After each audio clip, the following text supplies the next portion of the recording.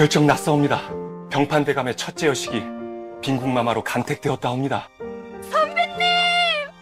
아, 그럼 담보라도 걸든가. 제가 담보를 걸겠습니다. 빈군이 마음에 들지 않는 것이냐? 아닙니다.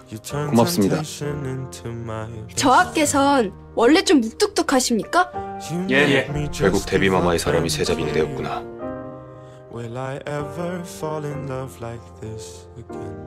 표현도 잘 안 하시고요. 실물보단 못해도 좀 비슷하긴 하네. 내가 얼마나 기다렸는데. 둘째 형님이 무뚝뚝하고 잠깐만요. 쌀쌀맞아 보일 수도 있지만 실은 우리 형제들 중에 제일 다정하신 분이거든요. 저 기다리신 겁니까? 아니요. 정말 저 때문에 완월도까지 오신 겁니까? 네. 왜요? 근데 그쪽만 보면 쿵쿵 쿵쿵.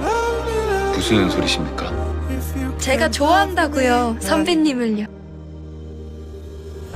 기다린 거 맞네. 아닙니다. 우와, 예쁘다.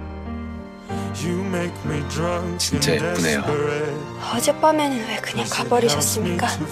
말해보라. 청아, 왜 첫날밤 합금을 하지 않은 채 빈궁전에 나온 것이야? 병판대감의 첫째 여식은 데뷔마마의 사람이라옵니다. 사방에 널린 조개 껍데기지만 제가 갖고 있겠습니다.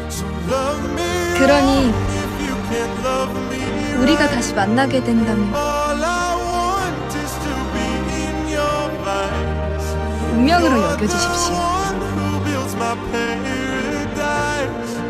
행여 마음에도 없는 여인을 품었을까 걱정되셨습니까?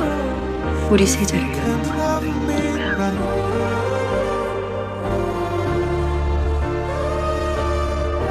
너 하나 보고 이 궁에 들어오나이다.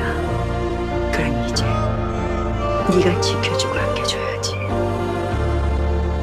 예, 마마마. 저 또한 저 싫다는 사람에게 안기긴 싫습니다. 싫긴.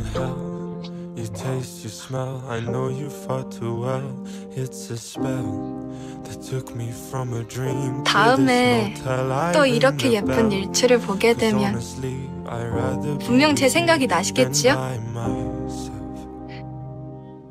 저와와 더 가까워지고 싶사옵니다. 저자가 아니오? 그 그림 속 남자 아주 똑같이 생겼고. 도무지 그분의 속을 알 수가 없사옵니다.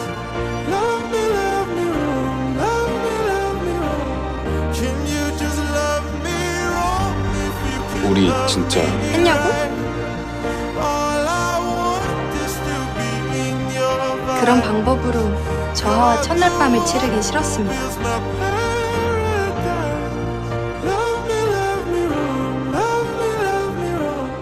방금 뭐라 하셨습니까? 아니요.